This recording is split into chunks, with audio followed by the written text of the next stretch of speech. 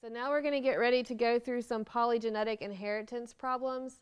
These are practice problems that I've come up with, just kind of combining a lot of different sources to try to come up with the best way to help you understand how to kind of divide up and conquer these problems. They can seem really overwhelming and intimidating if you look at the big picture. But if you go step by step with these simple calculations, I promise these are going to seem like a breeze. Okay. All right.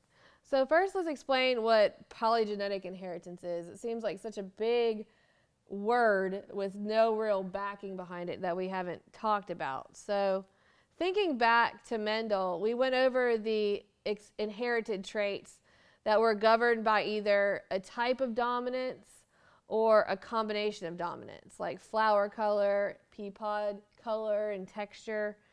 Lots of these traits that we talked about vary in population because of the phenomenon that's known as polygenetic inheritance.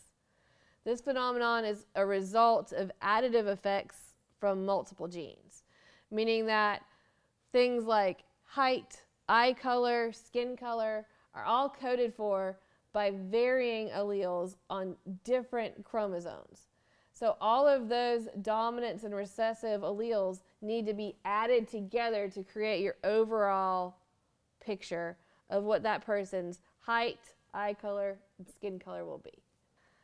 So when we talk about polygenetic inheritance, the words dominant and recessive are in quotation marks because the pairs of alleles are not truly dominant, nor are they truly recessive. Like we talked about when we went through the pea plants, how it was either wrinkled or round, where it was yellow or green, where the flower was red or white.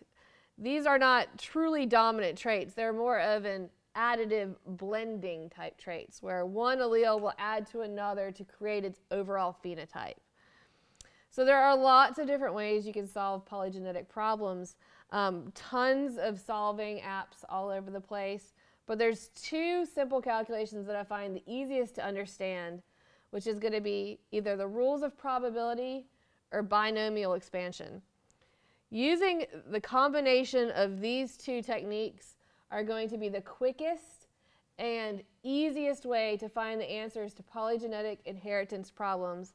Also, by doing these math problems, you're going to cut down on the amount of errors that you will make.